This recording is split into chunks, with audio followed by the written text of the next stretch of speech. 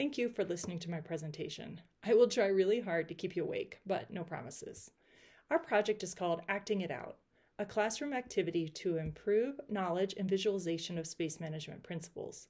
Basically, we had students act like teeth to better explain what happens if a baby tooth is lost early. To answer the first question, I'll provide a little background. The first 2 years of dental school primarily focus on the care of adults and the permanent dentition. Students are first introduced to pediatric dentistry in the fall of their second year. In this module, students often struggle to understand the impact of early loss of baby teeth, usually from cavities, and the significant implications of maintaining that space that is now left when the baby tooth is extracted. A few years ago, my co-faculty and I noticed the glazing over of the eyes during this part of the lecture, so we grabbed some students and had them act like a tooth, and then we would remove a tooth, or the student, from the arch, and then move them around to demonstrate what would happen.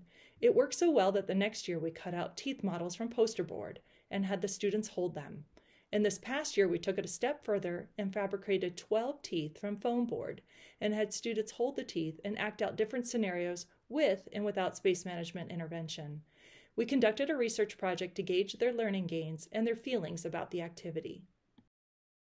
The top picture shows students holding the teeth, demonstrating a dental arch. We went through 5 scenarios, but this is just showing one of them. So in picture B, the red arrow shows the permanent molar tipping forward towards the front of the mouth, when the blue arrow, that student, steps backwards out of the dental arch as if she were extracted. Picture C shows maintaining the space with a distal shoe, shown by the red arrow, which is an appliance that keeps the adjacent teeth from shifting. As far as who was impacted, there are 78 students in the second year dental school class, and 64 students participated in the study that we did to assess their learning and satisfaction associated with the activity. This intervention represented an opportunity to apply evidence-based teaching practices to help address a learning challenge, which would hopefully support transfer of knowledge. We hope that students enter their clinical training with better appreciation and retention of this material. Total scores on the multiple choice knowledge questions were statistically higher on the post-test compared to the pre. In particular, the largest learning gains were seen for questions that asked about space management decisions. In addition to gaining knowledge through this activity, students' confidence also increased. Statistically significant differences were seen in the responses between the pre- and post-test questions that asked about their abilities to effectively explain space management and its importance, and their confidence in making space management decisions. Responses from the open-ended questions indicated that they were most frequently surprised about the demonstration. 10 students said, "I didn't think the class demonstration would be so helpful, but it really was." 9 responses indicated that students were surprised by their own lack of prior exposure to pediatric dentistry.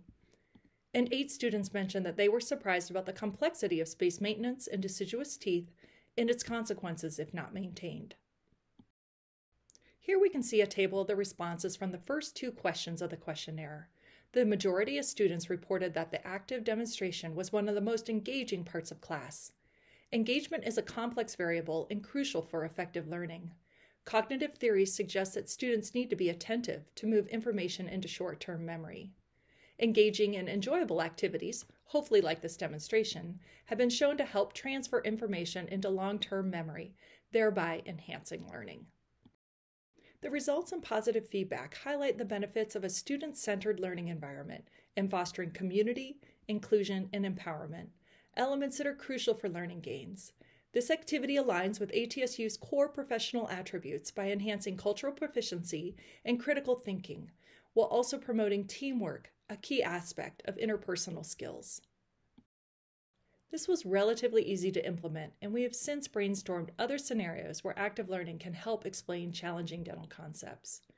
The cost for this was very minimal. I purchased the foam board for $20, and my amazing woodworking co-faculty downloaded a template for each tooth and cut them out using a computer-controlled router. This activity is a low-resource, easy-to-implement technique that can be customized for use as a demonstration on other topics across health sciences. I would like to thank the TLC for the support they have offered me in pushing me to expand and improve my teaching skills, and thanks for listening.